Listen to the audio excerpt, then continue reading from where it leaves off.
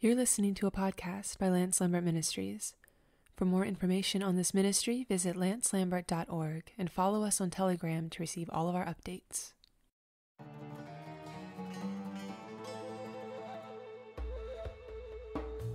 Hey folks, welcome. We're beginning a new series of podcasts themed around Israel. You may notice that much of the content that is being posted on our social media accounts right now is also themed around Israel and the Jewish people. We're currently preparing for an exciting new release that we have coming soon, so stay tuned in the upcoming months for that. I'd like to thank all of you for your encouragement and for the nice emails that you send and comments that you post. It's definitely encouraging to see how Lance's ministry to the Lord still continues to be relevant and helpful to the people of God in this day. If you are able to leave a review for this podcast on your listening platform, it really helps the podcast to grow. If the podcast hosting people see that this podcast is enjoyed by a lot of people, they will recommend it to others who may never have heard Lance preach before. So please leave a review and encourage others who listen to leave a review too. We hope that this podcast continues to encourage you and build you up in the Lord. In this episode, Lance explains why we as Christians have a responsibility to the people of Israel. Let's listen. If we could turn to Romans and chapter 11 once more, I would like to read some of those verses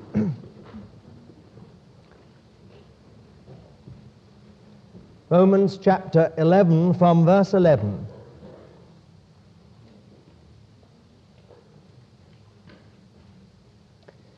I say then, did they stumble, that is the Jewish people, that they might fall? God forbid. But by their fall salvation is come unto the Gentiles to provoke them to jealousy. Now if their fall is the riches of the world, and their loss is the riches of the Gentiles, how much more their fullness? But I speak to you that are Gentiles. Inasmuch then as I am an apostle of Gentiles, I glorify my ministry, if by any means I may provoke to jealousy them that are my flesh, and may save some of them.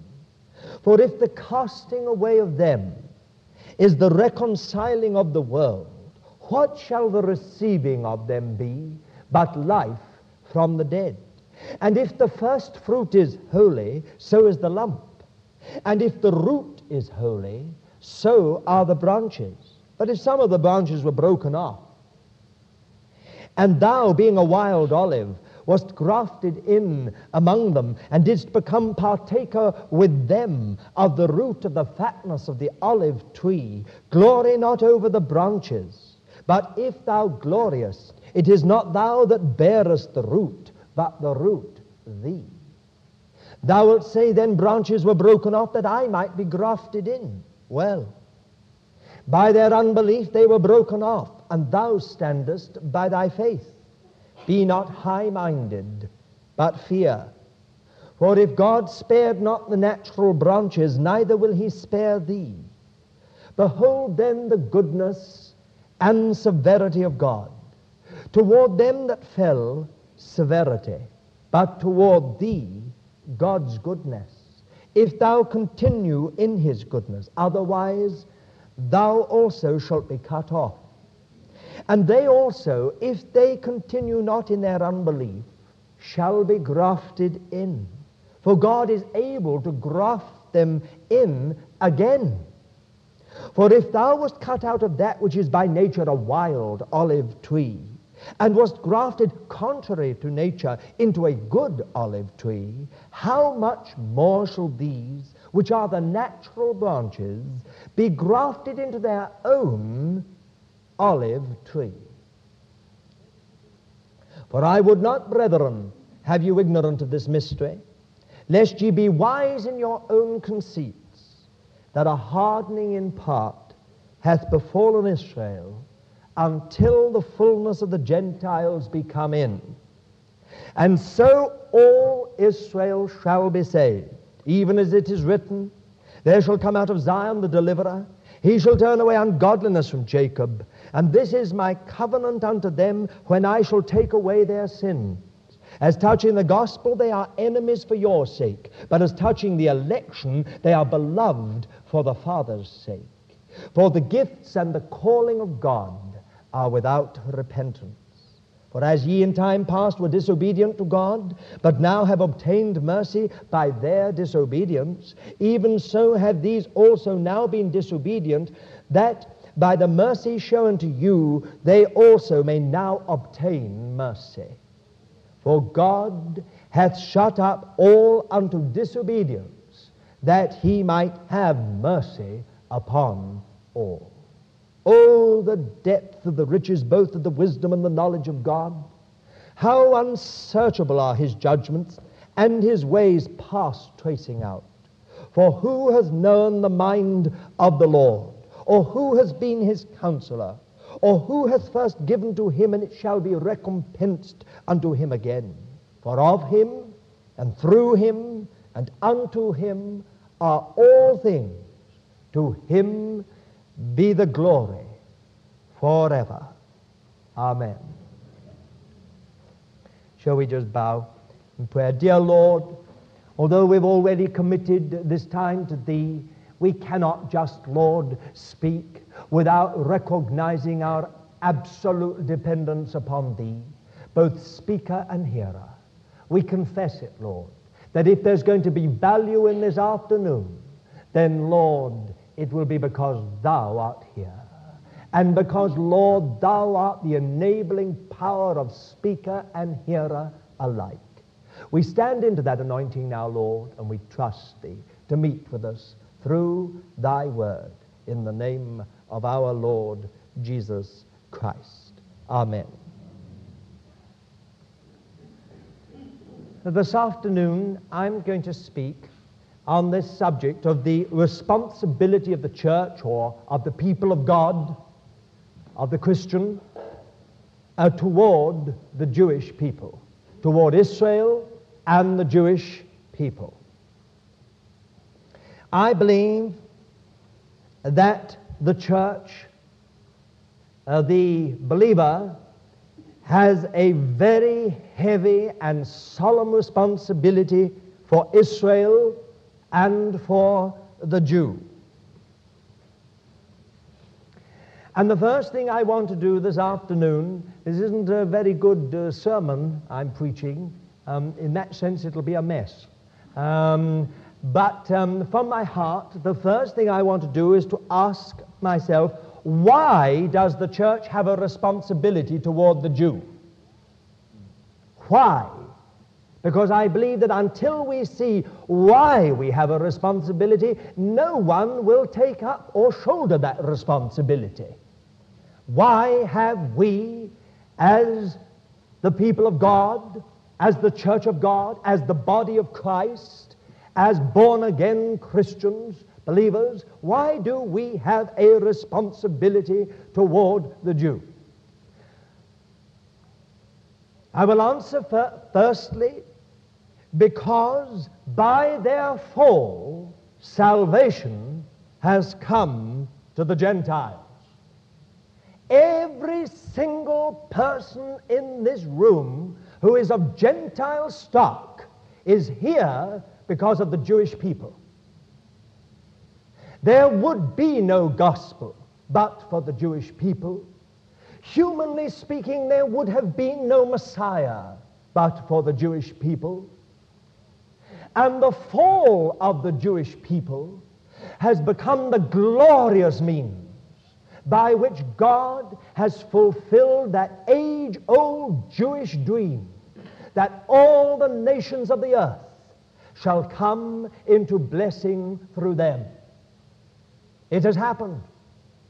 From every tongue and kindred and people and nation, a people have been joined to God through the Messiah, the Lord Jesus himself. They have come from every corner of the earth. They have been joined to the people of God. They have become members of the Commonwealth of Israel.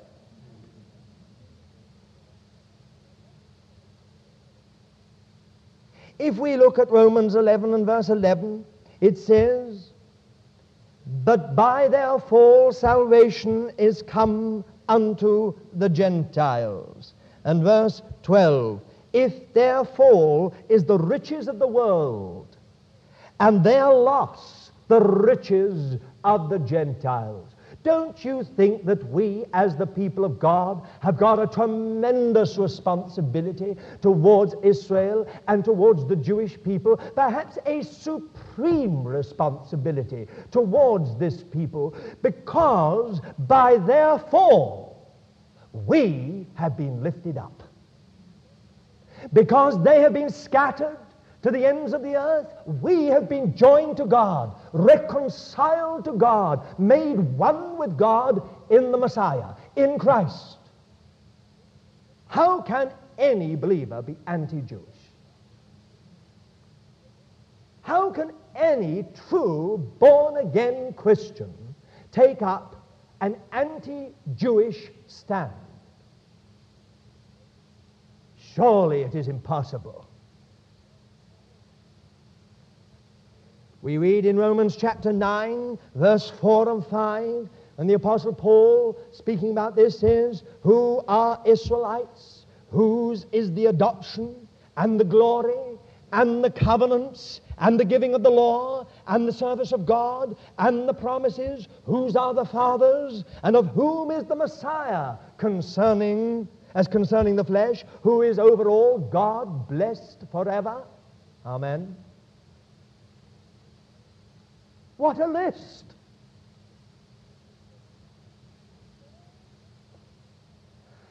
The fact of the matter is that all that we have has come through this people. Humanly speaking,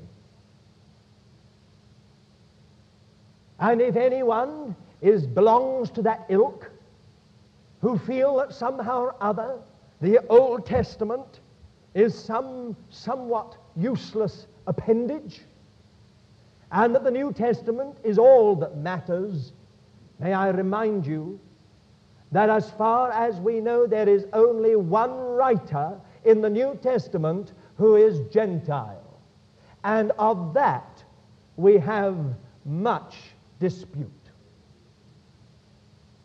The only one that we understand as a Gentile is Dr. Luke. And as I say, that is under dispute. Question. All the others, the gospel writers, the writers of the letters, every single document, humanly speaking, has come through Jewish hands, by Jewish lips.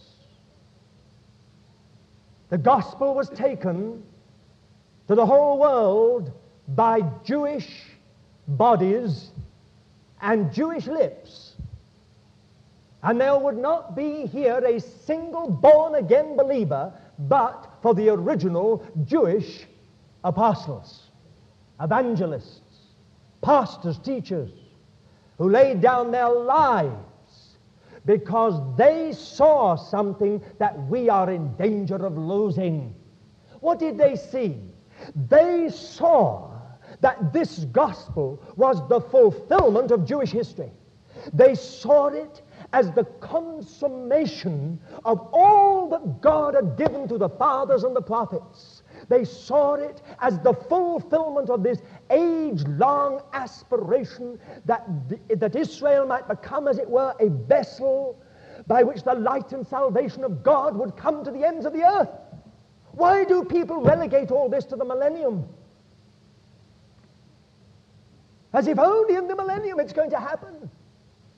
My dear friends, the fact of the matter is the early church was totally Jewish. Its origins, its thinking, its background, everything was Hebrew. They saw their responsibility to bring in the uncircumcision. They saw as their responsibility to take the gospel to the Gentile, and it brought them into terrible controversy. Not only outside antagonism toward them from the Jewish establishment, but within their fold, Judaizers, those who did not see as clearly as they. that the thing was fulfilled. Why did the Apostle Paul suffer? Why did the other apostles suffer? There was no need for them to become the offscouring of the world and the derision of so many. If they had only followed a more compromised way, but they saw that this gospel which had been given to them was the culmination of Jewish history. They saw it as the fulfillment of all that God had done in the people. And they saw themselves, now get this clear, they saw themselves as the true Israel of God. Those who were writing, for the true Israel of God had never been the outward Israel of God. Don't forget that in the Messianic line you've got Gentiles. You've got Bathsheba. She was not exactly a very moral lady at one point. And she was a Gentile. You've got Ruth, a Moabitess. And you've got a few others too that we will not go into. But they're all there. Job was not Jewish. And yet these people had been added to God. They came to God. Do you see what I'm trying to get at? What I'm saying is that the real Israel of God was always within the outward Israel of God. And the apostles, the early apostles, they saw themselves as it were, the fulfillment of what God had been doing. Here was the real Israel of God. And they saw a solemn responsibility to take that gospel to the Gentiles, even though it caused tremendous controversy and upset and disturbance everywhere. Wouldn't it have been much easier if they could have had nice little Gentile communities all on their own and Hebrew-believing communities on their own? It would have made things so much easier. But no! They saw something that was tremendous. They saw the middle wall of partition had gone. But the shoe was on the other foot. They didn't think of people becoming Jews becoming Gentiles in order to become Christians. They saw Gentiles becoming Jews. That's the whole emphasis. They saw it as something, as an adding into something which God had been doing. My dear friend, if you will only get your thinking reorientated on this, the whole Bible talks about it. As all the letters talk about it. I could now spend hours just reading portions from it, and suddenly you would wake up to see it. Listen to this. In Ephesians chapter 2, let me just get this for you. Ephesians chapter 2. Verse 11. I'm reading from the older version. Listen to this. Wherefore remember that once ye, the Gentiles in the flesh, who are called uncircumcision by that which is called circumcision in the flesh, made by hands, that ye were at that time separate from the Messiah, alienated from the commonwealth of Israel, and strangers from the covenants of the promise, having no hope and without God in this world. But now, in the Messiah Jesus, ye that once were far off are made nigh in the blood of the Messiah. For he is our peace, who made both one and break down the middle wall of partition, having abolished in his flesh the enmity and the law of commandments contained in ordinances, that he might create in himself of two one new man, so making peace. Now, I could go on reading and reading and reading portion after portion, but what I will prove to you is this, that the early apostles, they saw as their responsibility that they had to take this gospel to the Gentiles, and they were saying to the Gentiles, you are now included. You people who are afar off, to whom the fathers do not belong, to whom the prophets don't belong, with whom the covenants were not made, you are now included. You are members of the commonwealth of Israel. You're no longer separated, divorced, far off, distanced. You've been made nigh. For we who are Jews, we have been fulfilled, and you who are Gentiles have now become Jews. If you want to put it that way. Of course, all that's been lost. This whole sense of it. And now comes back. People say the Bible is more contemporary than a newspaper. Of course it is. Listen how contemporary this is. Be not high-minded, but fear. Don't think that you of Gentile stock, that you are now everything, just because there happen to be millions and millions and millions and millions and millions of you, just you remember that all the branches are still born by the root. Don't be high-minded. Remember that to you belong the fathers, to you belong the prophets, to you belong all those saints, the true Israel of God. When we begin to see it like that, what a difference it makes. It clears up a whole number of our problems on this matter. The root bears us all. The root bears us all. The root, of course, is the Messiah himself. He is the root and stock of Jesse. And he said, before Abraham was, I am. He is the root. But then we have all the others. Abraham, Isaac, Jacob, Moses. Oh, people say, no. They belong to the Hebrew community. Well, just wait. Before you go any further on this point, I've got an argument with you. Listen to this. Our Lord in Matthew chapter 8 and verse 10, and when Jesus heard it, he marveled. And said to them, this is the Gentile centurion, and said to them that followed, verily I say unto you, I have not found so great faith, no, not in Israel. And I say unto you, that many shall come from the east and the west, and shall sit down with Abraham, and Isaac, and Jacob, in the kingdom of heaven. But the sons of the kingdom shall be cast forth into outer darkness. Or again, just so that you are absolutely clear on this point, Luke 13, and listen to these words, verse 20, there shall be the weeping and gnashing of teeth when ye shall see Abraham and Isaac and Jacob and all the prophets in the kingdom of God, and yourselves cast forth. Now, don't you see these, not only our Lord Jesus, the words of our Lord, but the early apostles, they saw something. They saw something. They felt they had a solemn responsibility. And their responsibility was this. They had been so favored, so blessed. They were of the natural stock. And they had found the Messiah. And in finding the Messiah, they felt, we have a solemn responsibility now to see that this gospel goes to all the Gentiles, that this age-old aspiration of the Jewish people be fulfilled, and that out of every tribe and kindred and nation and people shall come a people for the Lord. Of course, there must be problems, and there are problems as to physical things, material things, the nation in the future and all that. But spiritually, let's get at least at the spiritual heart of this matter. We have a solemn responsibility towards the Jewish people, because not one single person of Gentile stock would be in the Messiah but for them.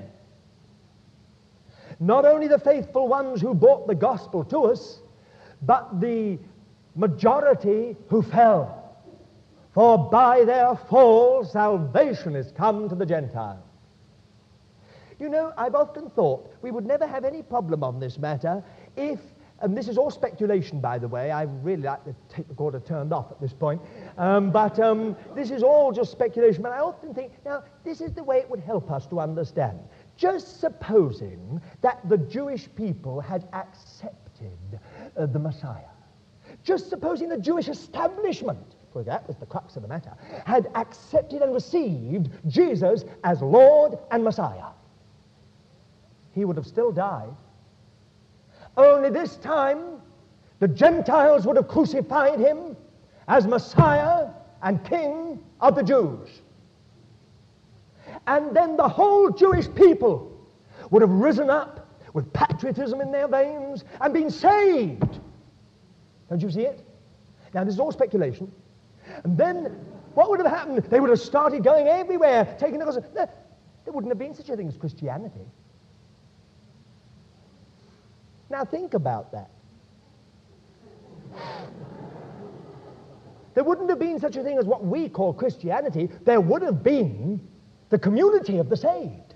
There would have been the redeemed. Only this time, from all over the earth, they would have been gathered in. It didn't happen.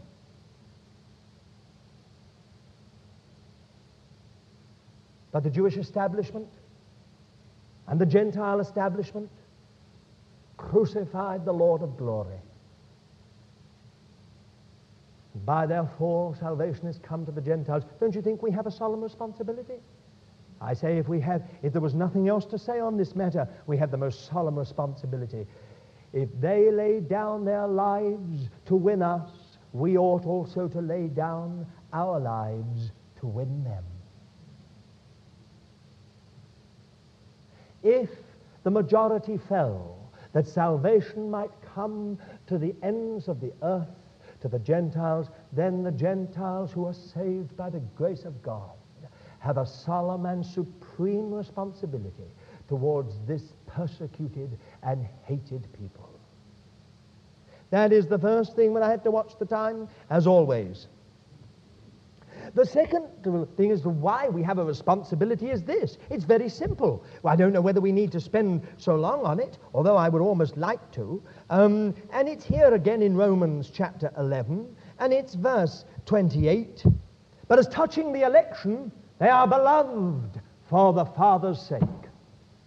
How on earth anyone cannot love the Jewish people when it says clearly in the Word of God that God loves them? I don't understand. It says as touching the election, they are loved. Of course, God loves the whole world.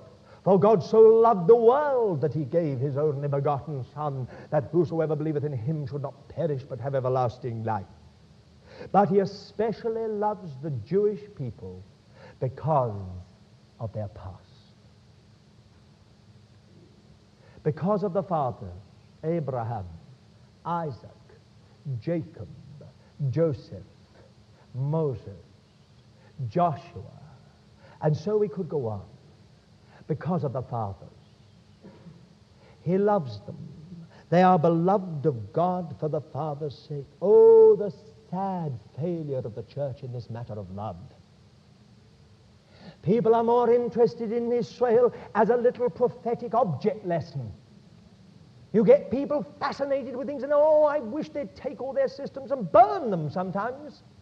All these prophetic systems, this system and that system and the other system. You know, when you study them, you feel like putting a block of ice on your head and going back to the Bible for relief.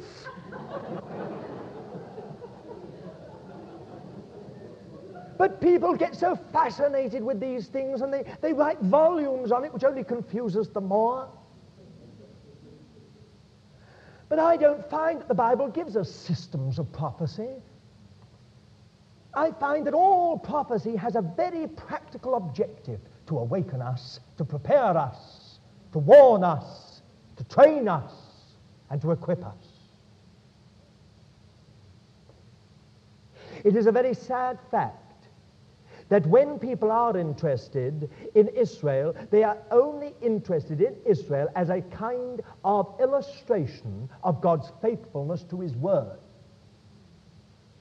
I think I've told you before how in the Yom Kippur War, a friend of mine in Germany, who has been for many, many years a servant of the Lord in Israel, was appalled in a large company of real believers to find that 10 minutes was given for prayer for Israel. And when they prayed, they all prayed for German tourists caught in the war.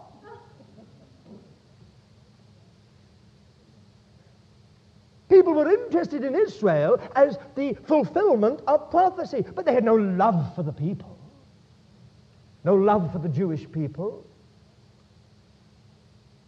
It seems to me that if God loves this people for the Father's sake, so ought I.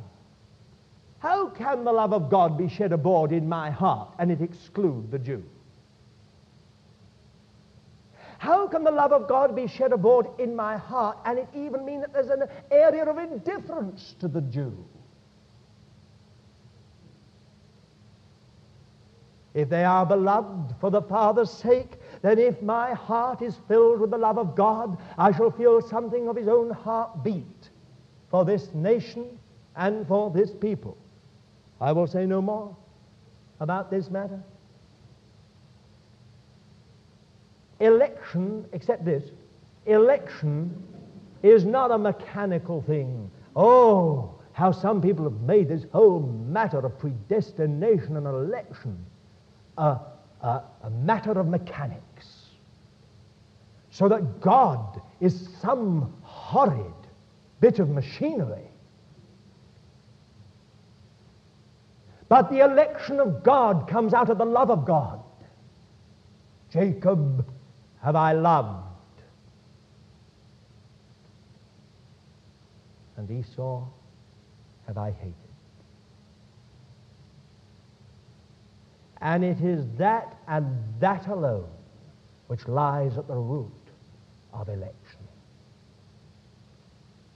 As touching the election, they are beloved for the Father's sake. A third thing, I believe, we have a responsibility. Why we have a responsibility is because Israel is the fulfillment of the Word of God.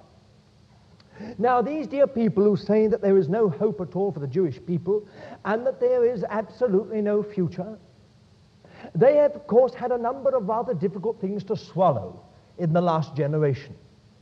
It was all very well to talk like that before 1948. But 1948 saw the creation of the state of Israel, and that was an extremely difficult camel for them to swallow. But they have done their best and have somehow or other managed to swallow the camel. Following that, in 1967, was the fulfillment of that word in Luke 21 and 24, that Jerusalem shall be trodden down of the Gentiles until the times of the Gentiles be fulfilled. And for the first time, bar a few months in 135 A.D., Jerusalem came back under Jewish administration and government, and has remained so ever since, and in my estimation will remain so. That was an elephant that they tried to swallow, and even now some of them have managed to get the elephant down. It is quite remarkable to me how people understand some scriptures. And if only we had hours to spare, I would like to have gone to different scriptures and talked about them. For instance, we know that there is a spiritual meaning in Isaiah 43, when our Lord says in those wonderful words, verse 5 of Isaiah 43, "Fear not, for I am with thee. I will bring thy seed from the east and gather thee from the west. I will say to the north, give up, and to the south, keep not back. Bring my sons from far and my daughters from the end of the earth."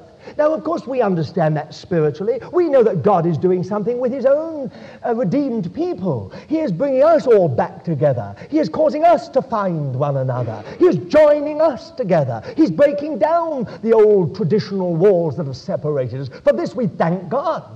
It's got to happen before the end. But it has a literal meaning. Now, liberals tell me that all this was fulfilled when they returned from Babylon. That I find extremely interesting, because they may have come from the north and they may have come from the east, but they never came from the west or the south. But some would say that doesn't really matter. They turn to another scripture which says in Isaiah 61, "They shall build the old wastes, they shall raise up the former desolations, they shall repair the waste cities, the desolations of many generations. Strangers shall stand and feed your flocks, and foreigners shall be your plowmen and your vine dressers." Now, will you notice it says they shall repair the waste cities, the desolations of many generations. Liberals tell me this was all fulfilled when they came back from Babylon. Many generations. God's a great exaggerator then. He said they shall build the waste cities, the desolations of many generations. I say that those two scriptures have only been fulfilled in this century. Where are these waste cities? Where are these desolations of many generations? Ashdod, Ashkelon, Beersheba, Gat, Arad. One after another they pour out Rehovot. All biblical places built on the desolations of many generations. Or I think of another one here in Amos, if you can find it. Amos and chapter 9, and it says in verse 14, and I will bring back the captivity of my people Israel, and they shall build the waste cities and inhabit them. They shall plant vineyards and drink the wine thereof. They shall also make gardens and eat the fruit of them, and I will plant them upon their land, and they shall no more be plucked up out of their land, which I have given them, saith the Lord their God. I am told by some that this was all fulfilled in the return from Babylon. Then God is a liar. For he says here, and they shall no more be plucked up out of their land that I have given them, saith the Lord their God. But the dispersion of 70 A.D. was a far more terrible and colossal and long-lasting dispersion and judgment than ever the Babylonian one was. So what does God mean? I say it has only been exhaustively fulfilled in our generation. Or listen again to Zephaniah and chapter 2 and verse 4. For Gaza shall be forsaken, and Ashkelon a desolation. They shall drive out Ashdod at noonday, and Ekron shall be rooted up. Woe unto the inhabitants of the seacoast, the nation of the Cherethites. The word of the Lord is against you, O Canaan, the land of the Philistines. I will destroy thee, that there shall be no more inhabitant. And the sea coast shall be pastures with cottages for shepherds and folds for flocks, and the coast shall be for the remnant of the house of Judah. They shall feed their flocks thereupon. In the houses of Ashkelon shall they lie down in the evening, for the Lord their God will visit them and bring back their captivity. I am very interested when some people tell me that all this was fulfilled in the return from Babylon. They are talking nonsense. Why? Because when they returned from Babylon, they never drove out the Gentiles from the lowland. They left them in Ashkelon and Ashdod and Gat and Ekron. And it became a place where for a while many of the more observant people of God would not go. That's why Herod the Great was so disliked, because he was born in Ashkelon and he beautified it. And the columns of his sort of supermarket are still there to this day. When were the Philistines driven out? When did the remnant of the house of Judah come to possess Ashkelon and Ashdod? Not in 1948, but in 1957. After the Suez War of 56, South African Jewry gave the money, and Ashkelon was built. And there isn't a single Arab in Ashkelon bar one, and he is the chemist. And he's leaving. Thank you, Gideon. That's not because we want him to leave, because he's a very nice man indeed. And he said how happy he was to be there. But my point is this. Do you begin to understand how modern and contemporary the Word of God is? The land of the Philistines, in Hebrew, Philistine is Philashtim. That's the word for Palestinian. And the house of Judah, the remnant of the house of Judah, that's where we get the word Jew from Judah. And here it all is in the prophecy of Zephaniah. Is it any wonder then that in the town center of Ashkelon, this prophecy of Zephaniah is there engraved in stone? They shall lie down in the houses of Ashkelon. At least those who've returned to Israel in unbelief have got more regard for the Word of God than some so-called theologians who are supposed to be believers.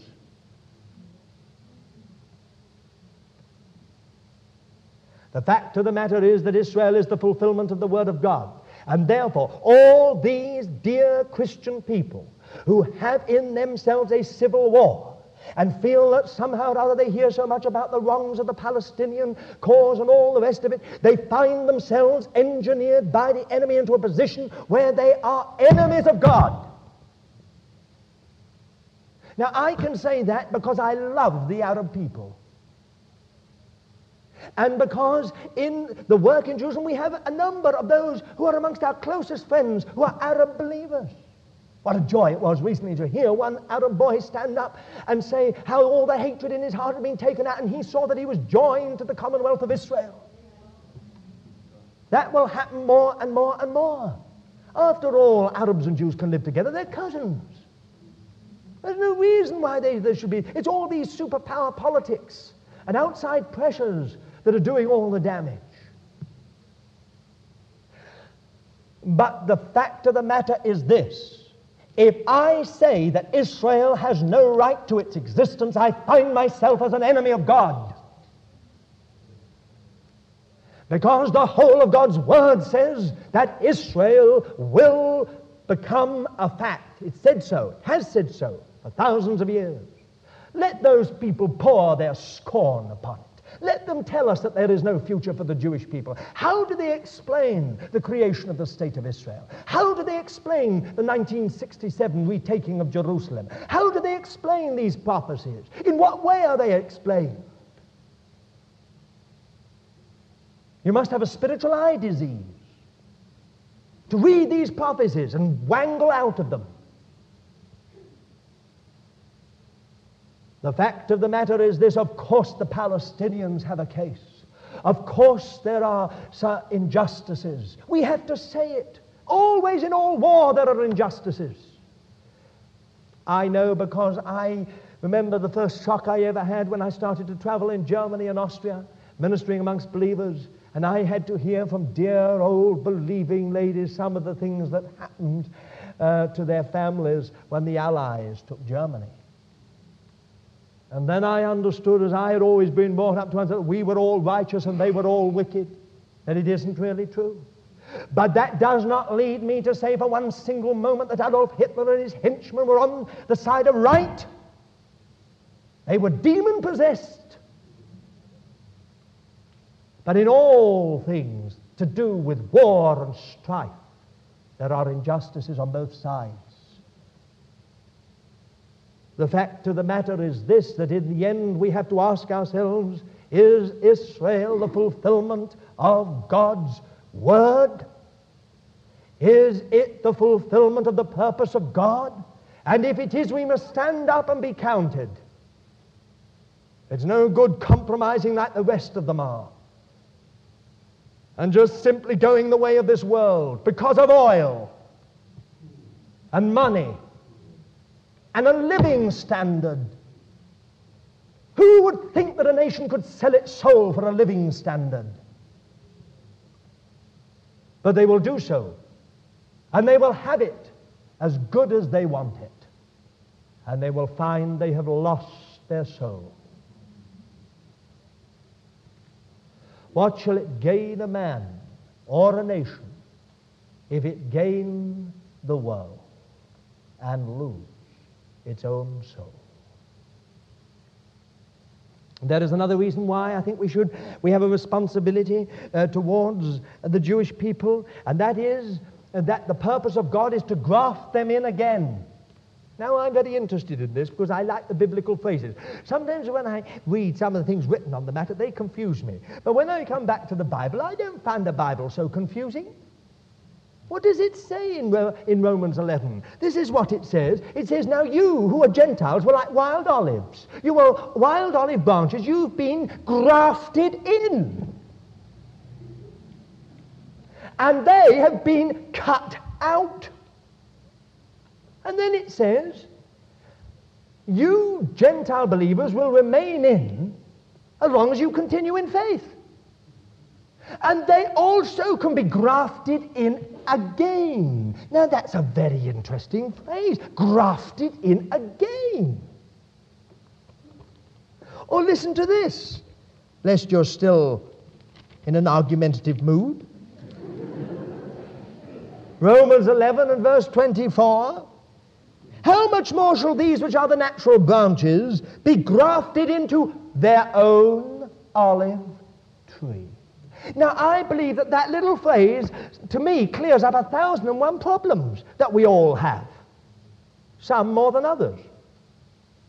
People have got so many problems about this whole matter of the Jewish future and the Jewish identity and what happens when a Jewish person gets saved. And oh, dear, dear, dear, if only they would lead those who are Jews who get saved to the Lord. But they have to get them into this or get them into that. Sometimes they make them more Jewish than ever, and sometimes they make them totally Gentile. May God preserve us from the hands of some of these dear Christians. But the fact of the matter is this: what does it mean, able to graft them into their own olive tree? Now, my dear friends, think for a single moment. Their own olive tree? Does that mean that although they're out of their own olive tree, you are in their own olive tree? It does. That's precisely what it means. All of you, dear people of Gentile stock, you are in their own olive tree. Think of it. By their fall, salvation is come to the Gentiles. Their loss is the riches of the Gentiles. Their fall, the riches of the world. You are in their own olive tree. Now, what does it say? It says, is he not able to graft back the natural into their own olive tree? So what do I look for? Some of these ideas, look, I've listed a few of them down here just to confuse you all. The sad confusion amongst Christians. There is this idea that the whole Jewish people are going to be saved in a day. Because it says somewhere that a people shall be born in a day. So they've taken it that a whole nation automatically is going to be born again in a day. Where in the whole of the Word of God, Old Testament as well as New, has there ever been such a mechanical conversion of people? Do you mean to tell me that Caiaphas is in the kingdom of God because he was a Jew? Do you mean to tell me that Annas is in the kingdom of God because he was circumcised? Of course not. You know that very well. You know that the real Israel of God was within the outward Israel of God. And here you've got the same thing, this idea they're all going to be saved in a day. Now, the result of this teaching is that we don't do any evangelism. We don't pray for them, we don't care for them, we just watch them like an object lesson. And we say, one day it's all going to happen in a minute. And I'm told that this conversion, this being born again, is going to be when the Lord actually appears. I find it hard to understand how this people is going to be converted in a single day when they see the Lord, and the rest of the Gentiles will not be saved at all when they see the Lord, because that's the end. Too late. It doesn't say that. It says they shall weep and wail. And it says in another place they shall cry for the rocks to fall upon them. And all the rest of it. No, what does it say? It says, the Lord will pour upon them the spirit of supplication and grace, and they shall look unto him whom they pierced, and they shall mourn them, and the mourning shall be greater than in the day of mourning in Hadad Rimmon. That was the King Josiah's, when the whole nation mourned for a day. Why, that means that something's going to dawn upon the Jewish people in such a way that there's going to be a mourning before the Messiah appears, and these people will not suddenly be converted and then in the next breath say, blessed be he that cometh in the name of the Lord, but they'll be so wonderfully saved that they'll be prepared, along with all of you, to say, blessed be he that comes in the name of the Lord.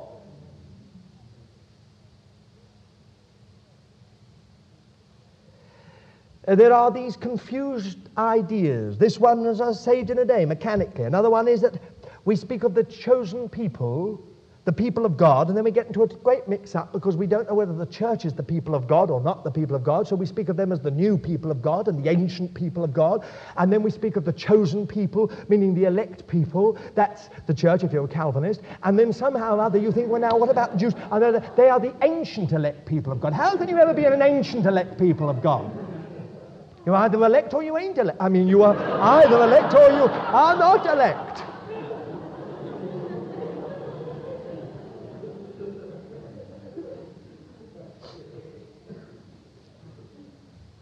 The fact of the matter is this, that there is only one elect people.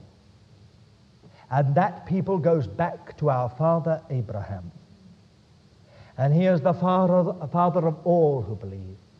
And every Gentile who has ever believed has found himself in the Messiah.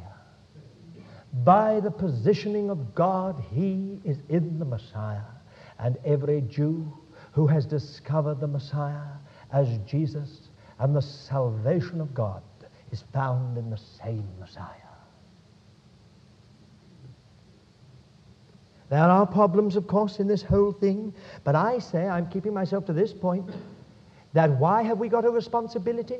Because God's purpose is to graft them in again. And dear friend, it's not as if we were living in the time of the Reformation, or in the time of the first evangelical awakening, or the second evangelical awakening. We are living in the times when the veil is to be taken away from the Jewish heart. Therefore, if we have not always had a responsibility, which we have, this generation of believers has a more solemn responsibility towards Israel and to the Jewish people than any other generation. Because we are living in the generation when the hardening that hath befallen in part Israel is to be done away. There is one other point, give me just a few more minutes, and that is life from the dead. And I want to appeal to your selfish instincts now, which are in all of us, even though we don't like to admit it. Why have we a responsibility towards Israel and the Jewish people? Because what will the receiving of them be but life from the dead? I hear everywhere I go people asking the Lord to revive Christians, to revive churches. I suspect that in some places all they want is to see the pews filled and more in the collection plate. And a few more people to take responsibility in these dying so-called testimonies. I don't think God will ever revive any of them. God has never revived machines or organizations or institutions. He's always revived his own.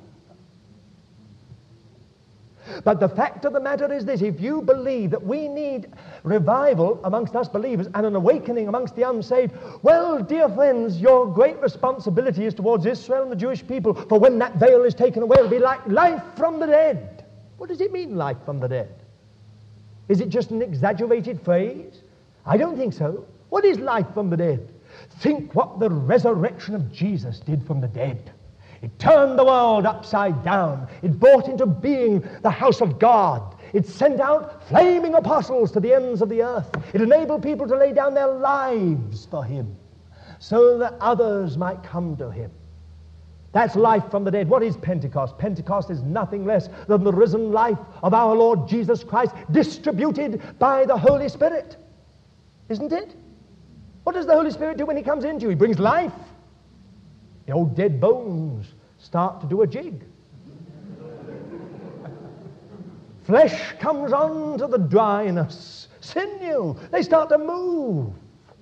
What happens when the Holy Spirit comes upon you? More life. Life more abundant. Equipment. Clothing. Don't we need it for these last days? We don't know just when our Lord will come, but we know he's coming. I suspect that we have yet some very dark days to go through before our Lord comes to take us. We need life from the dead. And therefore, why have we got a responsibility just on this one line, that is going to be the dynamic that will carry the church of God, the body of Christ, the people of God, the true Israel of God? Is going to take them right through, because in my estimation, the people of God, the redeemed people of God, and Israel as a nation are going to be forced together into an identification with one another. It would never, never surprise me. And I shouldn't say this, I suppose, after this referendum, but it would never, never surprise me if Israel is one of the few spots in the world where there will still be democracy and freedom, almost to the coming of the Lord. It would never surprise me. Our country has sold its birthright for a mess of pottage.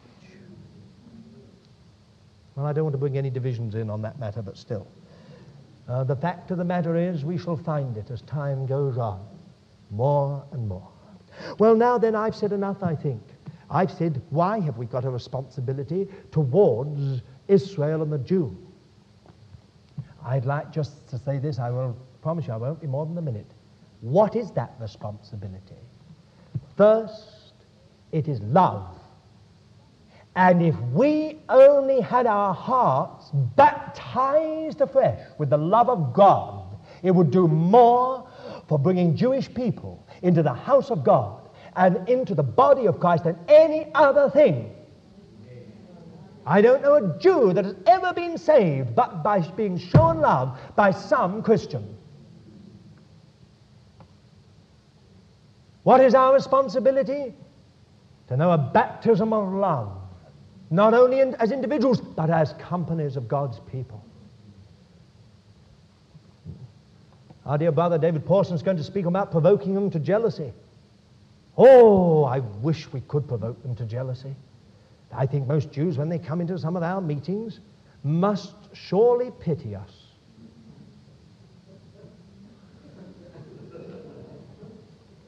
We're so hoity-toity, so formalized, so cool, so distant. I can't imagine them ever being provoked to jealousy.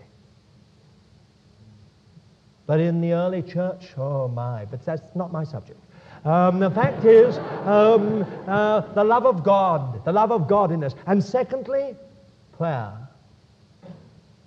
Oh, for God to raise up an army of intercessors. I think it's a shame that anyone is here coming into this time today who's not a member of Prayer for Israel. You should be ashamed of yourselves. And he didn't ask me to say it. But you should be ashamed of yourselves. You should be praying for Israel. How can you pray for Israel unless you have information? Can't you give 10 minutes a week? Couldn't you put it up to half an hour? Just half an hour for Israel and for the Jewish people per week. It's not much, is it, to ask? That's your responsibility. I hope you'll one day hear, "Well done, good and faithful servant." Thirdly, I believe we need to witness. Now, I've deliberately not used the word evangelize because of some of its undertones and overtones. But witness. Oh, if only we would witness. But some people have got the idea that they're the people of God anyway. And you don't need to witness to them. Well, what did the apostles suffer for, may I ask? Why were they put out of these synagogues? Why did the whole establishment come crushing down upon them? If these people are the people of God anyway, and we don't need to witness to them, no need to draw them in, no need to express the salvation of God to them, communicate the gospel. I don't mean in that sort of rabid type of cornering people and sort of giving them 3-4 steps into the kingdom. But I mean to be able in your life, by life and by lip, to express the reality of the salvation of God. And, may I say, the community of God.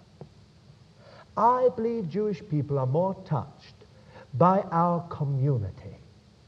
That is, our living in relationship to one another as believers, than even by what we profess. When they see us joined together in a loving community that we call really, it's really only the church, when they see that, I believe, they find in their hearts something awaken. Well, I think, as I've said, that's enough. The church's responsibility towards Israel and the Jew, the born-again Christian's responsibility towards Israel and toward the Jew. May you share in God's heart for his people Israel. May you know the deep, deep love of the Messiah, Jesus.